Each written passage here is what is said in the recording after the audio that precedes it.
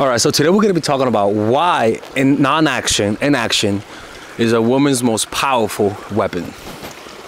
It coincides with my upcoming course, Emotional Mastery, which is a 6 to 7 week course about how to apply meditation and presence into your life to become more likable, to become more influential, heck, to even become even funnier. I notice people become funnier when they start getting into meditation, and to pretty much just become somebody who people want to hang around with more, and at the end of the day, how to become more happy, someone whose presence brings relaxation and opens up and lowers people's defenses. So pre-order it right now it's at 120. Next week the price is gonna go up, people, so pre-order it right now before it goes up to its original price. That's going to be, which is going to be $250, $300, something like that. It just depends on how it goes, to be honest with you, but it's my best course to date.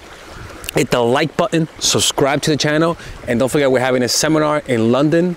You guys can attend online if you want, or in person. It's going to be at the end of July. It's going to be about non-verbal communication. All right, pre-order, order your tickets right now. So look, let's talk about what is inaction, what is non-action. This concept comes from Wu-Wei, right?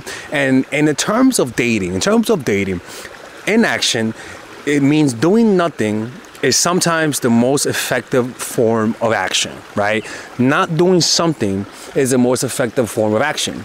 But unfortunately, not doing something is the one thing that brings out insecurity, because emotions, intense emotions are meant to create motion. Pretty much emotions are there to get you to act, right? Those are chemical reactions to get you to eat. Fundamentally, it was meant to avoid pain and to gain pleasure, and to go towards pleasure, right?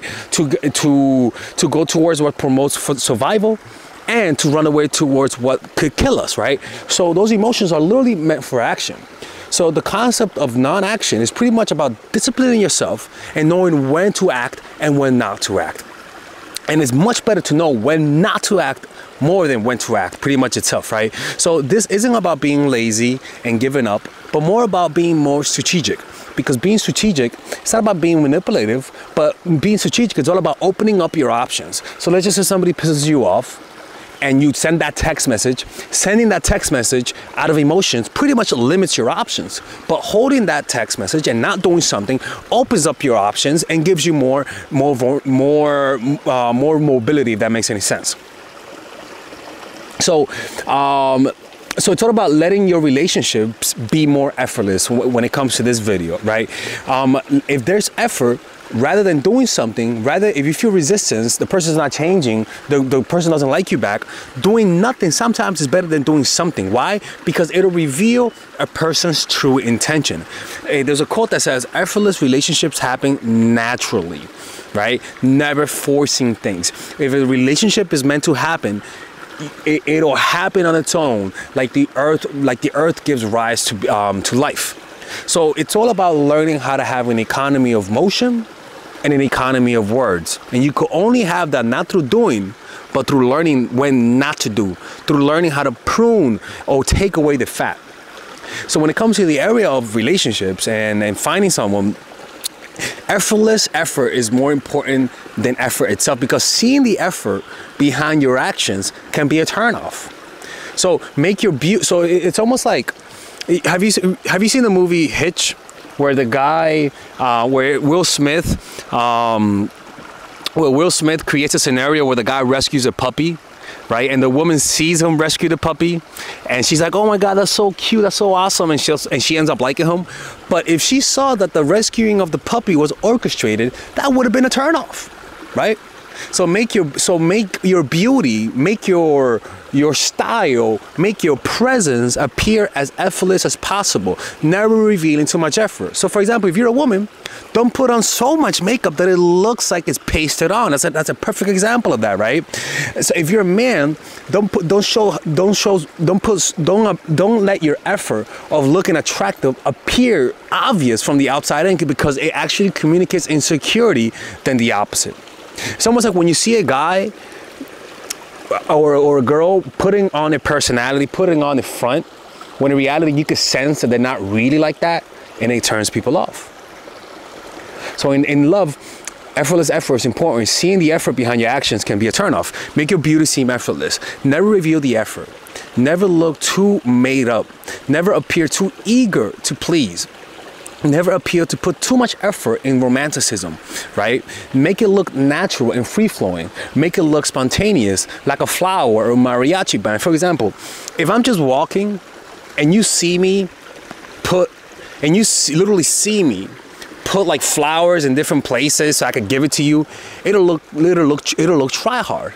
But if I just casually act like I just found the flower and gave it to you, it'll look more spontaneous, and that spontaneous nature is attractive.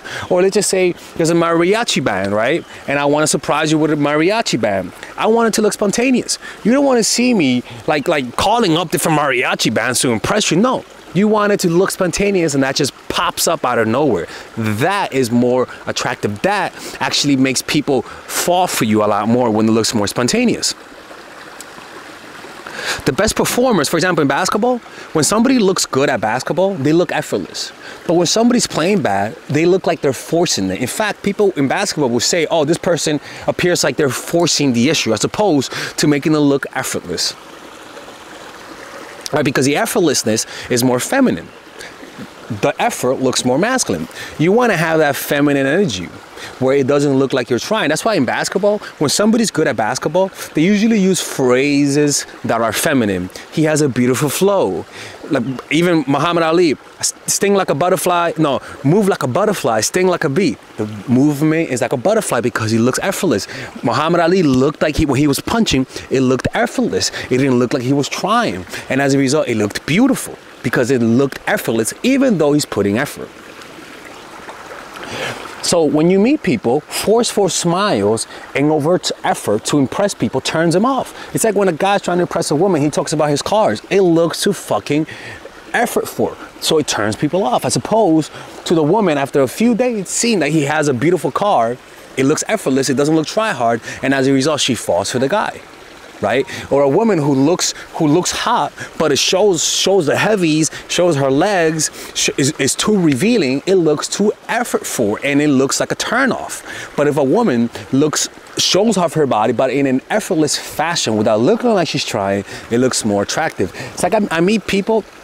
And there's this one person that I met that when she was talking, you could tell she was like, oh, really? Oh, wow. Oh, my God. Oh, really? Oh, really? And when I met her at first, I was like, oh, my God, what a turnoff. You could sense the fakeness. It's like an actor who looks like they're acting, as opposed to an actor who looks like they're not acting. But then after a few weeks, this same girl relaxed, and all of a sudden when she talked to me, her face looked more relaxed, her voice looked more relaxed, and she actually became more attractive to me. Why? Because she wasn't trying, and it is true, she wasn't trying from the inside.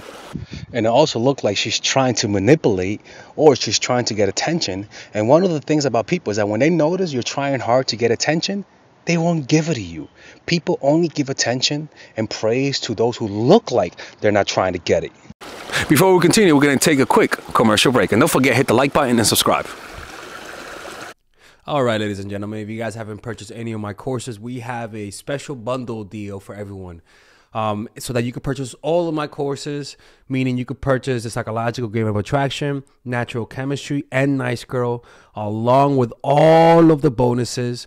Originally, if you purchase everything without the bundle, it'll be around $500, to be honest with you. But right now, if you guys purchase it with the bundle, you guys will be able to get all of these courses: Psychological Game of Attraction, which is for women who are single; Natural Chemistry, which is for women who are in a relationship; Nice Girl, which is a course on assertiveness, along with all of the bonuses: social mastery, practical mastery in terms of how to master anything, social mastery in terms of how to master your social skills, and the laws of human nature, wherein it's part of the Robert Greene book club I used to have. All of these, naturally, like I said, it's $500. Now you get it at $394, which is essentially 20% off everything.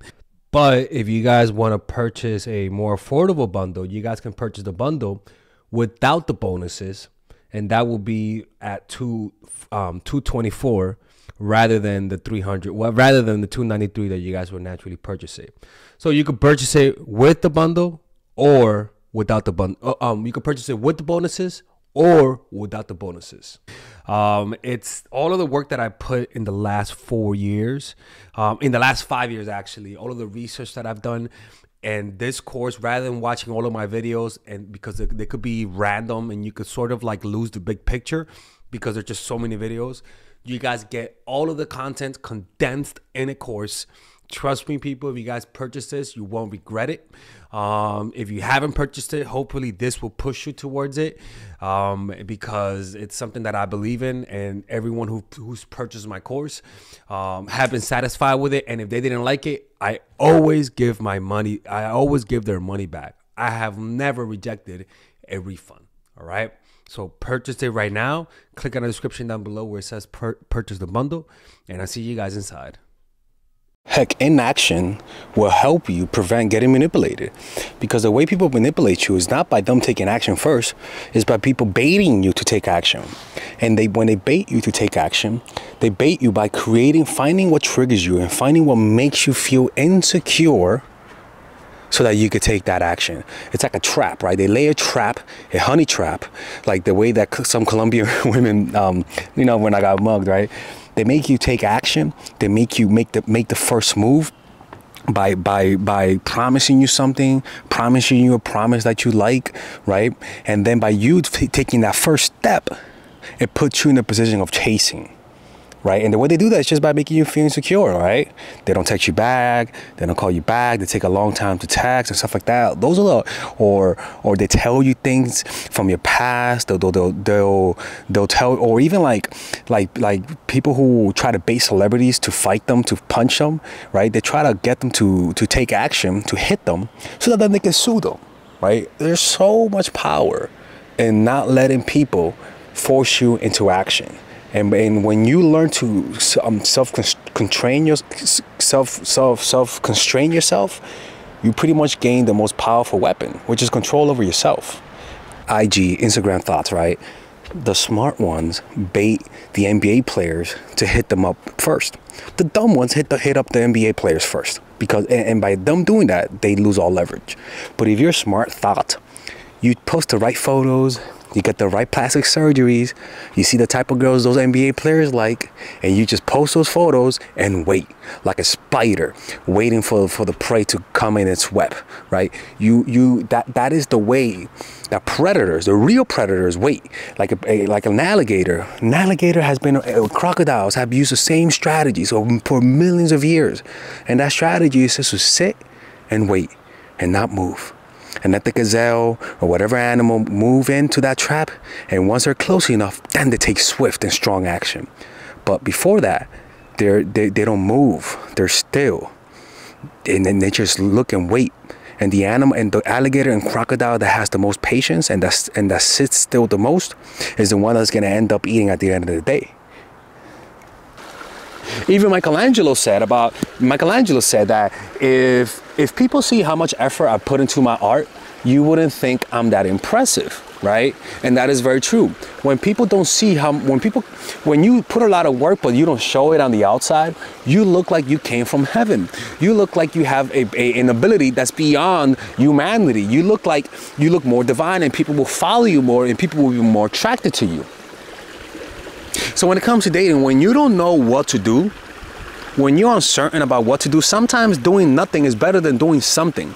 Because when someone isn't responding to you, let's just say they don't respond to your efforts to attract them, or they don't respond to a text, or somebody makes you mad, doing nothing sometimes is way better, because when they're resisting you, when somebody resists you, trying more to convince them actually makes them more defensive. It's just how it works. You guys wonder where Father Alex is? I'm at a meditation retreat, so that you guys can see. It's a 5-day meditation retreat. Anyways, let's keep going. So inaction, in this case also, is when your emotions get triggered. When somebody triggers a projection mechanism, when somebody triggers your darkness, your dark side, when somebody makes you feel insecure, 100% of the time, the best thing to do is to do nothing. Why? Because certain insecure emotions trigger an unconscious behavior that you're not even aware of. When somebody rejects you, a lot of the time, we have a certain way of behaving that's consistent. We just don't notice. It's like when we could see somebody's pattern, but we don't. For example, I had a roommate named Amina. She always noticed that when I went on a date, I always wore a white shirt. She was able to notice patterns about me that I couldn't tell. There are patterns about you that you're completely not aware of. But if you actually don't take action, all of a sudden those patterns become irrelevant because your body will start telling you, do that, do that, do that, do that. And you start noticing, oh my God, when I feel insecure, I actually do this. And by you not taking action, you can actually find your weaknesses by just you not doing nothing. Or let's just say people don't like you. And you don't understand why people don't like you. Sometimes reducing your personality to a grade could help you see what you're doing wrong. So for example, it's almost like, if you don't know why people don't like you and you talk a lot, don't talk. And then slowly up it up and slowly start talking, slowly start upping up the volume in terms of like metaphorically speaking, and see whether or not you're more likable at this rate of talking versus this rate and this rate. Or better yet, a better example, it's like when people have bad stomach issues, a doctor would completely say, eat bland food. That's a form of inaction. Stop eating the bad food. Stop eating a bunch of food. And then slowly start introducing and seeing which food triggers the acid reflux or whatever. But the point is, that's a form of non-action, which will allow you to reveal what's wrong. Inaction means standing back and observing people. So when you're going into a new situation, a new job, or you're meeting someone, or even better yet, a new job or a new situation, sometimes not imposing your personality, or even bosses, right? New bosses, new managers, sometimes not imposing what you want is way better than instantly imposing your desires, because it'll create resistance. Stand back and see the culture. Stand back and observe the hidden rules of that culture. Stand back and observe the unwritten rules, which is more important than the written rules. Right? Benjamin Franklin one time was working at a press in England, I think so. And when, well, let me say, when he went there, they had a thing where they would put money for beer. And Benjamin Franklin believed in not drinking beer, so he wouldn't put money. And then as a result, in the printing press, there were all of a sudden mistakes started showing up in the printing press. Why? Because they resented the fact that he wasn't contributing to the beer fund. He imposed his belief on the people rather than standing back and observing what is the culture. And as a result, people underperformed intentionally to sabotage him. But then he realized the mistake, started putting money in, and all of a sudden those mistakes disappeared. But if he just stood back and observed and didn't impose his will initially, he would have observed that. It's almost like a stepdad who comes into a house. He superimposes his desire, superimposes his rules, starts punishing the kid before even knowing the kid. And all of a sudden you create walls you can never put down. Sometimes leaning back and observing the motherfucker allows you to be more influential, not taking action. It's almost like somebody punches me. If a woman punches me, sometimes not hitting her back is the best thing to do. Why? Because inaction opens up your ability. That's a hard. Alex is crazy. He does that. I'm kidding. I don't do that shit, people. Come down, Melissa. And I think Melissa's a feminist. Inaction means standing back and observing people, not asking people to change. So if you meet someone and they're your partner and they're drug addicts and they're this or that and you don't like that, sometimes saying that you don't like it and then taking a step back and observing whether or not they change is the best thing to do, rather than being overbearing and trying to change them. It takes more effort to change people than to let people be and find somebody who's ready. Don't try to change people. You're not Dr. Phil, you're not Bob the Builder. Let people be and find somebody else. Because if they really like you, your inaction is gonna cause them to take action, to change, so that you could take action to be with them again. Inaction says more than actions. Actions speak louder than words, and actions are silent. Words are loud. Inaction means not trying to change how you feel as well. So when you're meditating and you're feeling any kind of depression, any agitation, trying to resist the emotion will only create more of it. Because resistance usually comes with thoughts. Resistance usually comes with you saying, I don't like it. But if you observe the emotion, just looking at it, like you're looking at it by feeling it. For example, feel what you feel. Whatever you feel, try to feel it more.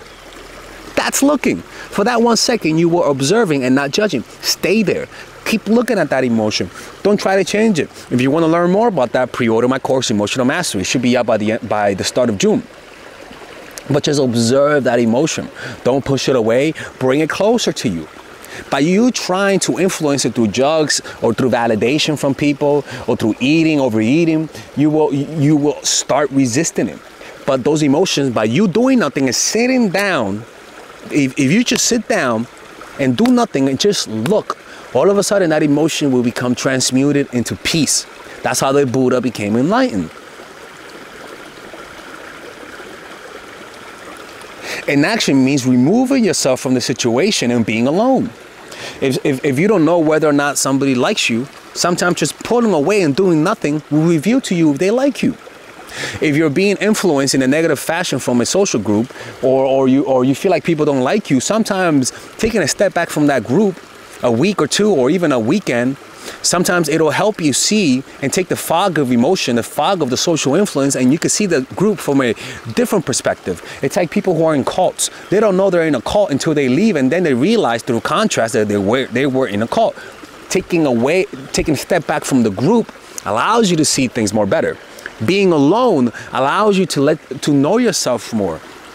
Taking a step back allows you to see things from a different perspective. Inaction also means waiting rather than acting. So if you want a relationship with someone, sometimes waiting is more important. Waiting to get to know them rather than assuming you already know them. Sometimes if somebody doesn't text you back, waiting is the most important thing rather than double texting.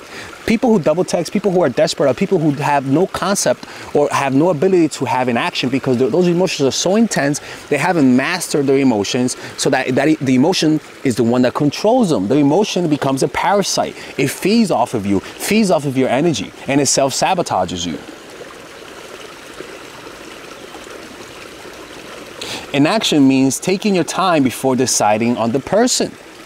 And also, even in negotiation, the one who responds first loses. The one who blinks first loses. Inaction means learning to be still as a coping mechanism when stressed and insecure.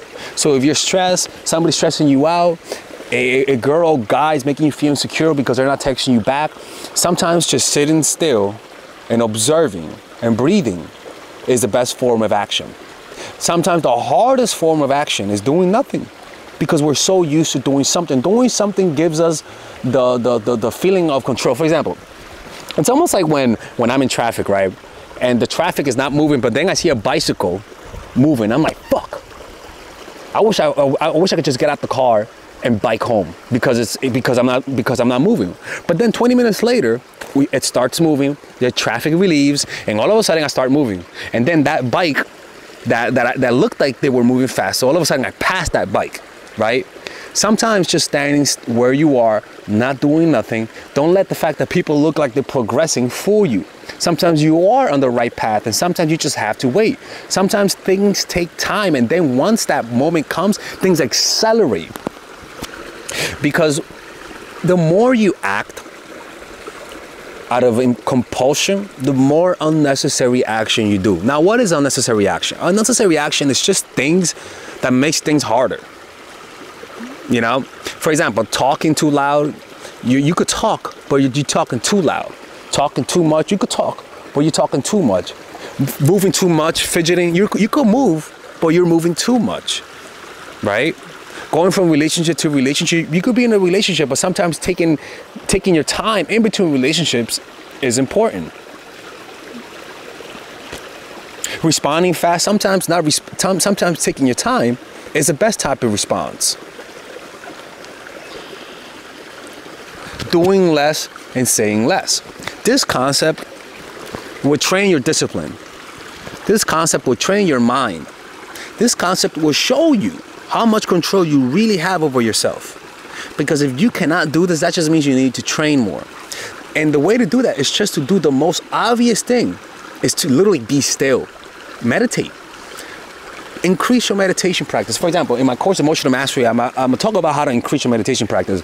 But in our school, we have a thing where we draw for 8 hours a day. But the way we do it is that we don't just draw for 8 hours straight.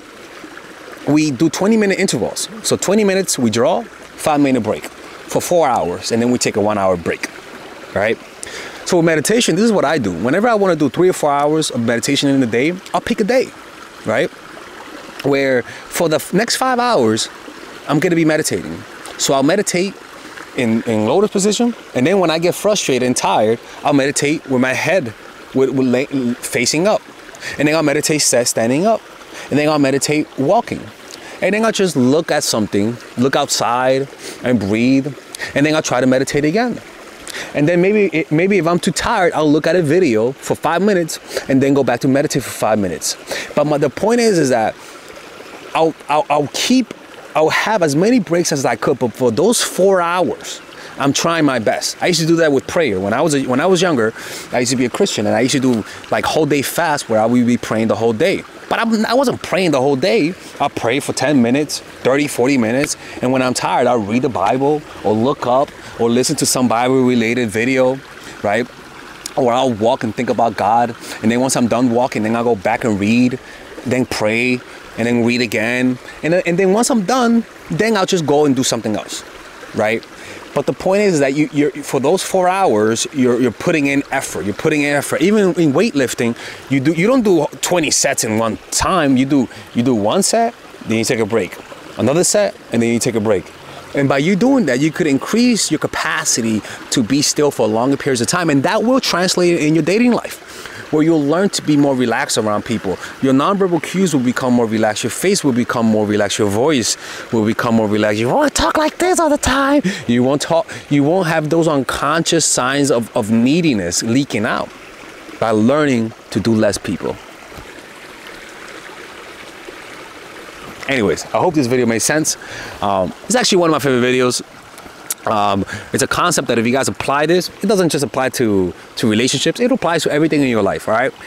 And if you guys ever want to work with me one-on-one on how to apply this, I have a few coaching options. I have a coach in the pocket where you guys have access to me 24/7. It's actually, the price is $2,500, but for a whole month, if you're seeing someone or you're going through something and you feel like you need guidance, you can have access to me 24/7 where you ask me the question and I respond in the form of an audio on WhatsApp. It's coach in the pocket. You have me in your pocket. Imagine that I'm with you 24/7. That's a perfect type of coaching for people who are seeing someone consistently and need constant coaching. All right. Or you guys could get a package where you guys could get 3 coaching calls at a discounted rate. You can click on the description down below to check all of the coaching options. And if you guys ever want to attend my seminars, click on the description down below. You guys can attend online if you guys can't go to London. And I'll see you guys in the next video, okay? Take care. Shut up, bird. All right, ladies. So finally, I have released my second course for women, which is natural chemistry. This course is a 5-week course. 5-week course where every week you're gonna get a new set of videos based on specific issues. This course is all about how to create and maintain the attraction in any man.